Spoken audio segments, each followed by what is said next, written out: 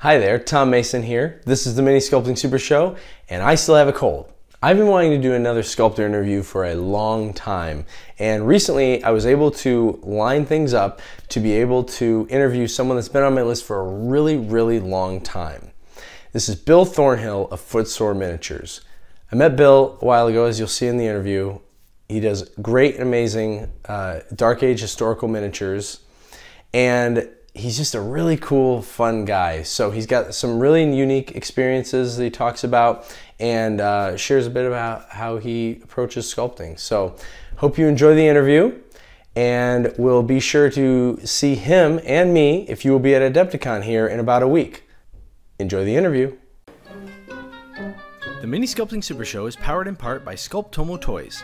See everything they have to offer at sculptomotoys.com.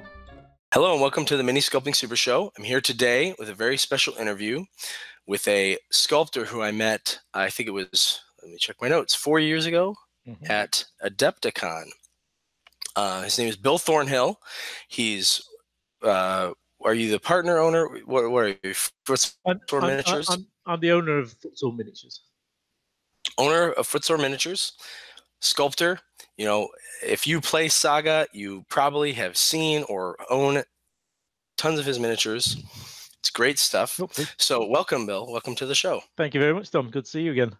Yeah, it's great. And we're going to actually see each other again in about a week. We are, yeah. And be playing some Saga Indeed. at AdeptiCon.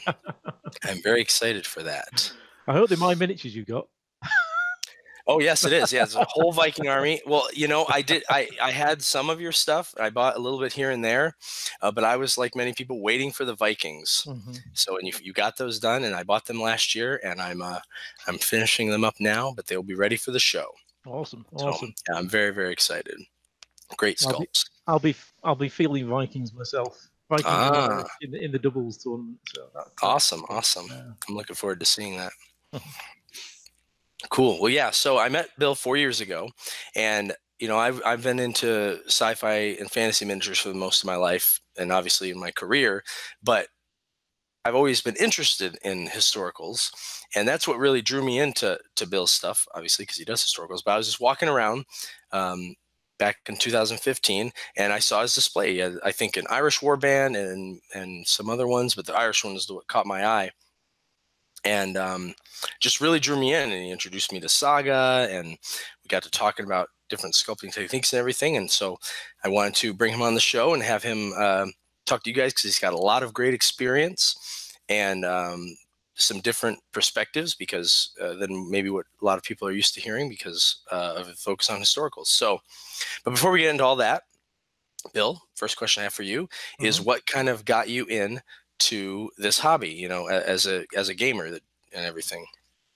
Well, I'm gonna guess now, but I think it was probably about 1989, 88 or 89, and I was in the army. I was posted to West Germany at the time, in a place called Munster, and one weekend, my buddy who I shared a room with, he'd left a copy of Warhammer Rogue Trader, the original 40k book, on his bed, and he disappeared for the weekend. And I was kind of pottering around, and I'd not really paid any attention to it. And then I saw it. I was like, "Oh, what's this?" So I sat there. I picked it up and sat on my bed, and basically just devoured this book for the rest of the day. And I was completely entranced by it. The whole idea of a game with miniatures. Now, I was fully familiar with Games Workshop because I'd actually done bits of artwork for them, but I'd just not really paid any attention to the games.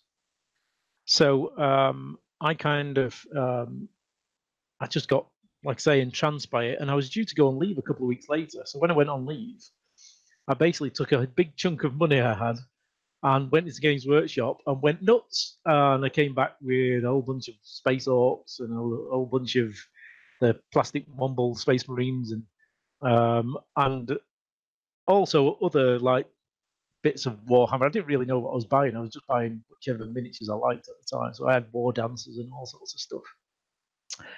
And my buddy, he'd gone on leave at the same time. He went away and he bought some stuff, and we ended up playing on the room of our dorm. And there'd be guys walking past, they were going out on the booze on a Saturday night, and we'd be there playing Warhammer on the floor, and bluffing our way, saying, oh, we're just, practicing tactics. That's all. That's great. That's great. Utter nonsense. But ever since that, I was completely hooked. And not long after, I got married and I moved out. And that's pretty much what I did. Of an evening, I'd just sit and paint miniatures.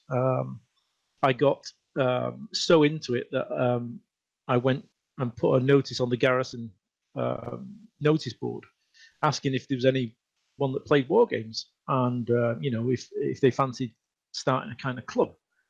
And I expected maybe one or two people might come out. The first person that got hold of me was a major, who and I was only a trooper at the time, so that was kind of weird. And he had a friend of his who was a captain that was into it as well. And then there was a sergeant from the Grenadier Guards who got hold of me, and he was into Napoleonics. And I thought, right, well, we're going to need a place to kind of start this little group. So I went and saw my quartermaster, who was good enough to give us a room underneath one of the blocks in the cellars. And so I put up a notice saying, whatever day it was, at 7 o'clock, we'll all meet up, expecting about 5 or 6 people there. And there was like 25 people turned up. And I was just like blown away, like all of these, war gamers that I had no idea existed, just came out of the woodwork. So that was kind of cool. And I just and that was it. I was completely sucked in then. So I was big on playing Warhammer for a long time. Epic, Space Marine, that was another big one we played. We then moved on to Fantasy Battle. We played a lot of Fantasy Battle as well. And I always remember being at a small convention over there in Germany, because the army had its own conventions. They had two a year. And I was at one, and we were playing Epic Space Marine on this big table. And the next table, there was an American Civil War game going on. And I always remember the guys, there's lots of banter goes back and forth. And he always turned around. Always remember he turned around to me and said, "Well, come back and see me when you're playing proper war games." And I kind of brushed it off. But, years later, you kind of, I'd got burnt out on 40K and workshop and stuff. And the ethos of the company had changed. So that kind of put me off a little bit. And so I did. I switched over to historical war games. I started with 7th edition War Games Ancient Rules, which I didn't particularly like. I went on to DBM. All of this was in 15 at the time, and then just kind of went on from there. And it's not really stopped. Awesome. Okay, well, that brings me to the next question. So obviously, it's in your blood. It's something you love. So how did you tell me your story? I mean, you've told me this story before, but tell our viewers your story of how you got into it more from the business side of things. And ended up owning your own miniatures company. That's probably, I mean, maybe I'm wrong, but to me, it seems like one of the most well-known for historical Dark Ages, specifically Saga, out there. Well, I'll put the being well known bit down to Andy Hobday and his awesome marketing rather than me, because he's really kind of picked up Footsore and developed it into a bigger brand than it was. But it was kind of bizarre way I got into it, really. What happened was I left the army in '99, and I got a job in IT with British Telecom. And after 6 weeks in this job, I looked up from my monitor. I was in first line support, tech support. I looked up from my monitor. All I could see was like these banks of monitors, all these little heads bobbing down. And the thought that was in my head was, I feel like a battery chicken. And I just knew that a battery chicken, a chicken at a battery farm.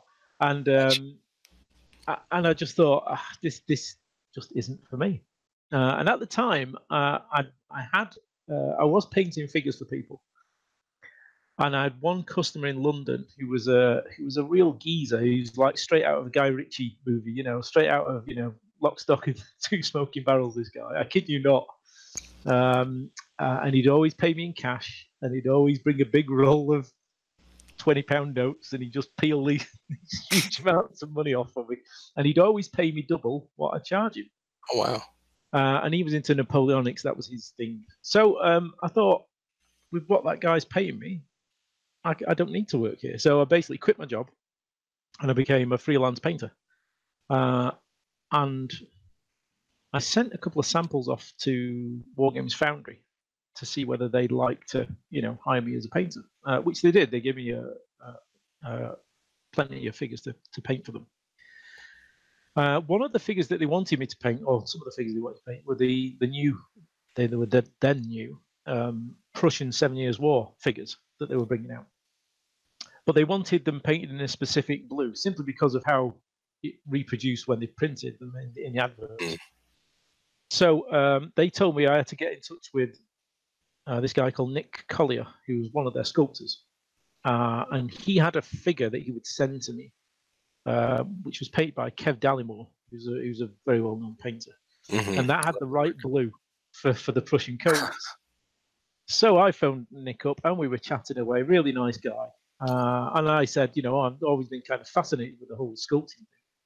I was telling him, how much I love the work he'd already done. And he said, oh, well, it's not that much different from painting. It's just like painting in 3D, really. And I said, well, I've tried it with milliput, and I've played around. And I said, I can't do it. I don't know how you do it. He said, well, he was coming down to Wales, which is where I lived at the time, a week later. So he invited me to where he was staying. So I went up and met him and his family, and I stayed there overnight. And we basically just chatted all night. And he sat down, because he worked wherever he went anyway. And he sat down and he showed me how he moved the putty around. And it was just the simple fact of someone showing me how to move green stuff around that the light bulb went on in my head. Because I was trying to carve it and shape it with my fingers and all. I had no idea what I was doing, really. But once I saw someone show me the actual, you push it this way, then you push it that way, then you push it back again, and then you push it this way, and you push it that way until the shape forms. Until someone showed me that, I had no idea. But it was like I say, the light bulb went off in my head, and I went away and I practiced like that. And I sent him a couple of figures, and he said, actually, these are pretty good.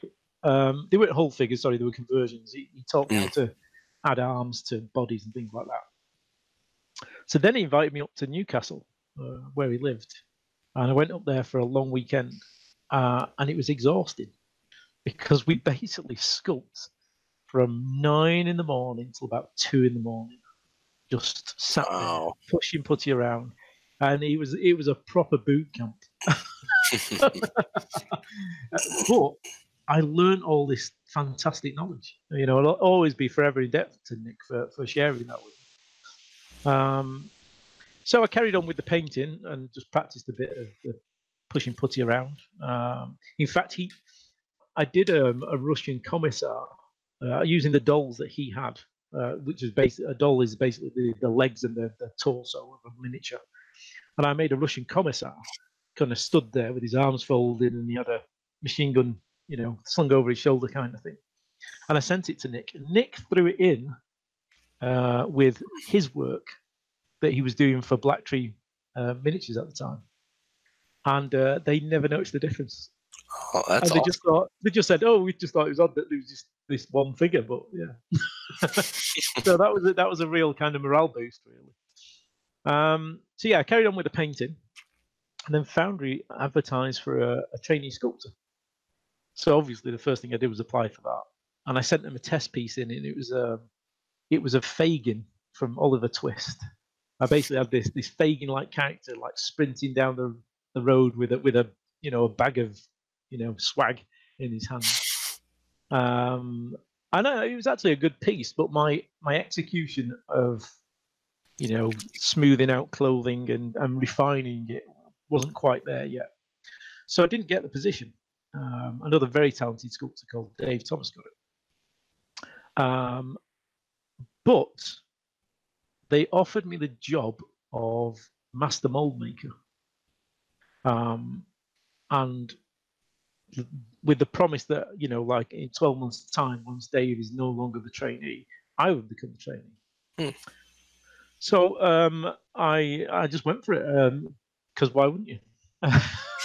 Yeah, absolutely. So Brian Ansell taught me mold making and casting, and I worked at Foundry for I think about 14 months or something, and there was a bit of a kind of head to head at the end of it, not with Brian but with the then studio manager, and I left, and I left though with this massive wealth of knowledge. Hmm. Whereas I kept practicing my sculpting till I was at a competent level, and I had the manufacturing production kind of tied down. So I went away, saved lots of money, and I bought myself a vulcanizing press and a casting machine. And I did a bit of freelance work for mold making and things like that. Which one of the funny stories was a guy called Mark Sims who owns Crusader Miniatures. Hmm.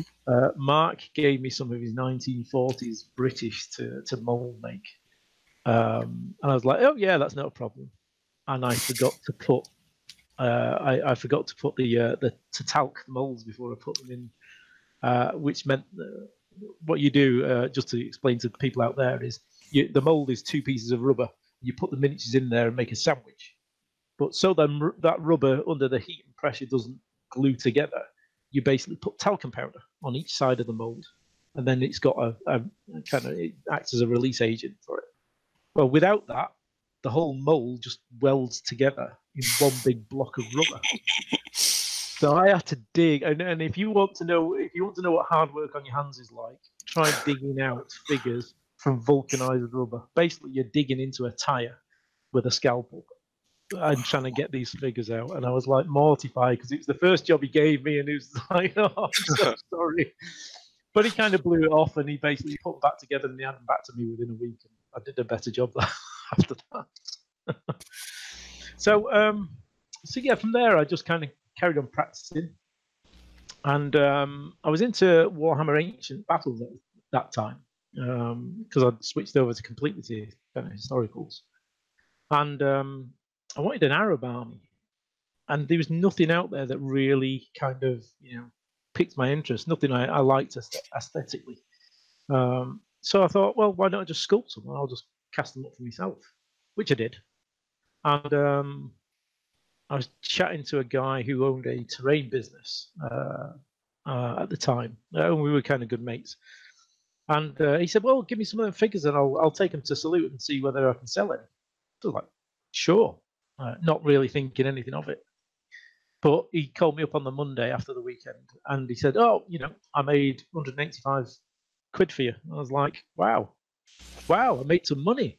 I only had a handful of figures at the time. I was like, "Wow, that's really good." So that was it. That was the catalyst. I just kept on sculpting, and eventually that grew into Musketeer Miniatures, which was my first company.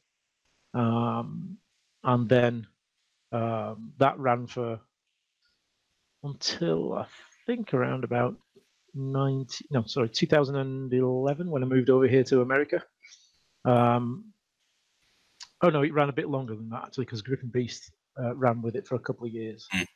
But then that business relationship ended, and in that time I'd started another company over here, which was Futsal Miniatures. So then we integrated Musketeer Miniatures into Futsal Miniatures, and that's where we are today. Awesome. Oh, I just think it's so cool that you're able to get in with Wargames Foundry and get that sort of training. It's just neat to see how it all kind of slowly built, those work over years. Mm-hmm. I was very lucky. I was very lucky with the people I knew at the time. Wargames Foundry had some really very talented sculptors with them. The Perrys had just left, so I didn't really get to meet the Perrys while they were working there. But people like Mike Owen of Artisan Miniatures, Mark Sims of Crusader Miniatures, Shane Hoyle, who did all the Street Violence stuff for Foundry.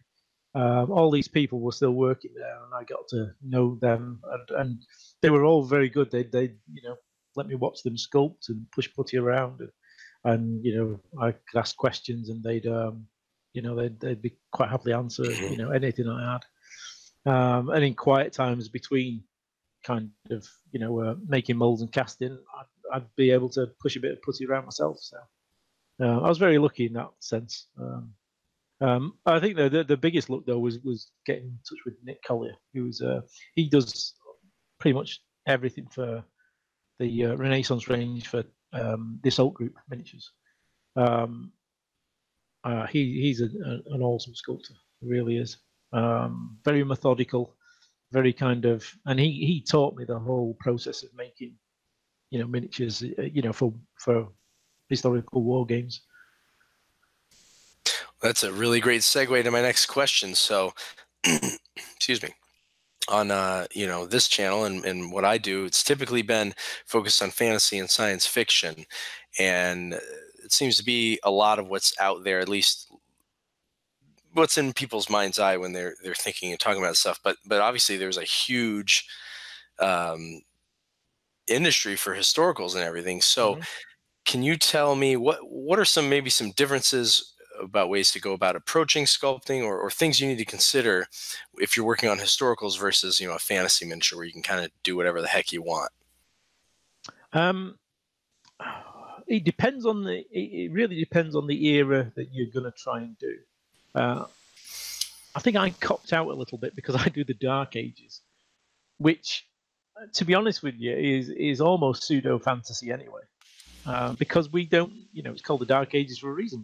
We're in the dark about a lot of it, and as far as things like what they wore and into battle and helmet designs and all this kind of stuff, a lot of it's our best guess. I mean, obviously we have evidence, but the chances are not everyone wore a helmet like that. Because that would have been a particular craftsman's work. I know styles would have been in, and we know that Normans wore these conical helmets with the nose guards, and that was quite common. But they also wore them without nose guard. They also wore rounded helmets. There was a whole, it depends what you had. A helmet was made out of iron or steel. That was a valuable commodity back in the Dark Ages. So you wouldn't throw it away because it was out of fashion. Someone else would wear it. So you would still have, they probably were like family heirlooms that be passed down to other people, or, so I kind of copped out with Dark Ages because I get to make up. There's a lot of artistic license to be had. If you're going to do something like further down the timeline, or up the timeline, which way we're going? Up the timeline. So if you get something that's much more uniformed, let's say from the 17th century onward, the records are better. For we've got illustrations from the time, contemporary pictures, as well as descriptions. So you're kind of well fed with what people would have looked like. So you can do a lot of research for that kind of period, and get a really good idea of what you're going to create. Down on a bit of paper, and then you can recreate it in putty. But like I say, I copped out with the Dark Ages quite unintentionally, to be honest with you. I just happened to like the Dark Ages. But now I think back at it, I was just like, well, I actually got away with not having to overly research stuff. As long as you get the stuff that people are expecting right, you can then wiggle it a bit, here and there. So. Yeah. Interesting. Okay, so with any army game, you need lots of troops, but with historicals, it seems like it's typically an army game, and people they don't want to just have the same guy holding the spear like this or sword, and they want to have variety. So with that, and especially because, I've noticed that historical miniatures tend to sell for less, even though they're the same amount of metal, the Mhm. same, like they look just as good as any fantasy miniature, Mhm. but for whatever reason. So, what are some tricks and tips and ways you go about um, getting that variety, but without having to take that painstaking time to, just pour yourself into one single miniature and then, oh crap, now I got to do another 16. Yeah. Well, this was this was something I was taught when I was at Foundry. Um, if any of your listeners are familiar with the ranges that Mark Coppleston did, and also Nick Collier and Steve Sauer, and these ranges I'm specifically talking about are the Greeks, the Macedonians, and the Germans, the early Germans, and also the Caesarean Romans. If you go back and look at those figures, you will see that each range usually doesn't have any more than like 4 leg poses. And the technique that they use is you basically make a set of legs with a torso. You then take that and make a mold of it. You cast them up into what they call doll masters, and these are usually made out of pewter, so it's a harder metal, just so they'll withstand a bit of work. And then you build your figures on that. Um, Most of the hard work's done because your legs are done, the torso's done. You might have to shave a little bit off here and there on the torso to get the physique right. But basically, there's a good chunk of your work done already. So then you would just basically put a head on it, you put the arms on it, and you dress it. And it's a much quicker process. And you only need 3 or 4 figures with a slightly different pose to create a whole. Brian Ansell described it as the wave. So when you look down a rank, if you look down a line of figures, you want to see a wave. You don't want to see them all pointing in the same direction. Mm-hmm. So if you have 4 different kind of figures, or even 3, you can create that wave whereby the line looks broken. And even if they're kind of fairly uniformed, like Romans, you can still create that wave. You change the helmets up a little bit. You add some with plumes, or you just change the arm pose a little bit, or you have them leaning slightly more back or forward. But you have that wave, and that creates the aesthetic that a lot of gamers want, which is a unit that looks as though it's full of individuals. And I basically took the same approach with certainly with Footsore, less so with. Well, no, I did do it with Musketeer, but I did it more so with Footsore because I introduced a bigger variety. And my aim was to create enough figures, certainly with the later ranges, that you could have almost a whole unit of like 24 figures, 20 figures, and they'd all be different. So I took that. I created 4 figure poses and built everything on them. But if you put a unit of Irish out there, or a unit of Picts, a unit of Vikings, you don't. Your eye doesn't go to the fact that there's only 4 poses there. Your eye goes to the fact that they all look different. You know, so Absolutely. that's what I learned from my days at Wargames Foundry. Is that wave, if you like. That's what you want. You want a wave. That's amazing that you do it with just a base of 4, because like you said, when I first saw it, I had no idea that was happening at all. But then when I got some of the packs and was looking at them closer, I'm like, wait a second, I think this guy's a little similar. But like it was actually hard for me to tell, just because those other little changes just made them all look so different. Mm-hmm. Yeah, it's a very, very cool technique. It's the way I've been able to produce relatively large ranges. If you go to a lot of earlier ranges that are on the same kind of period, you'll see that and this is no criticism for any other manufacturer or sculptor. It's just that if you've only got 4 figures for your warriors, or 8 figures for your warriors, that's all. You're always going to be doubling up in a unit, and everyone likes a bit of change, a bit of difference, and that's really. But my ethos of creating units was I'm really creating for myself, not for the customer. So I basically make what I want for my unit, the customer just benefits from my anal retentiveness. So that's that's what comes out of that, really. But I kind of I enjoy doing the character figures because that's when you can really kind of labour over a figure and create something a bit different. Doing the berserkers for the Vikings, I really enjoyed that because I just decided I was going to do something very different for them, making multi-part figures rather than just normal single figures. So that was kind of fun. And they look good. Thank you. Yeah, I haven't got a set myself. Oh, Ironically, no. It was a conversation last night with me and my buddy Ryan, who comes to AdeptiCon with me, and we're doing the doubles tournament. And he said, have you got berserkers? And I went, no, I haven't actually. I don't have any berserkers. They're all in the UK, so I'm probably going to be the one there with Viking berserkers that are not going to be my own figures, which is kind of sadly ironic. So with that, kind of on that note, what is your favorite sculpt or range that you've ever sculpted, and maybe why? It's always hard to pick the babies, but it's... I'd say that my favorite range is probably the Iris, the Dark Age Iris, simply because I like playing with them, because they're annoying. And they're just a fun range. So I'd say that my favorite range is definitely them. Although I do like the late Romans as well. But I'd redo some of the things with them, I think, if I redo them now. Favorite figure, that's a tough one. The Ayala figure is probably one of my favorites, I think. The Saxon King. Yes, that is a great figure. That's probably that for me is one of the ones that just looks the part.